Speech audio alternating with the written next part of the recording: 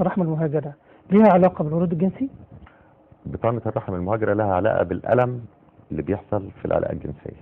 الألم. العلاقة الزوجية تمام. بالظبط. ألم للسيدة. ألم للسيدة طبعا. تمام.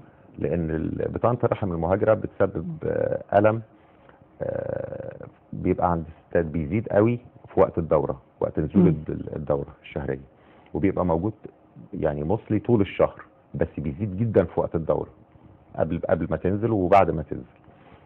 فده بيسبب لها ألم في وقت الدورة بس. فبالتالي لو العلاقة حصلت في الفترة اللي قبل الدورة هتبقى مش محتملة، أو في الفترة اللي بعد الدورة ما تخلص برضه هتبقى مش محتملة.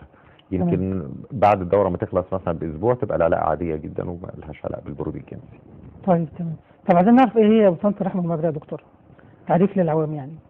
بطانة الرحم المهاجرة ان الدورة الشهرية اللي بتنزل دي بتبقى هي عبارة عن بطانة الرحم بتتكون كل شهر، ولما ما يحصلش حمل تبدأ بطانة الرحم دي تنزل. فهي دي الدورة الشهرية. دي الدورة الشهرية بس. بطانة الرحم المهاجرة ان يبقى في جزء من البطانة دي موجود في مكان مش مكانه الطبيعي، اللي هو مش جوه الرحم، فبيبقى موجود مثلا بره الرحم على الجدار الخلفي، او عند المبايض، او في الحوض نفسه بتاع الست.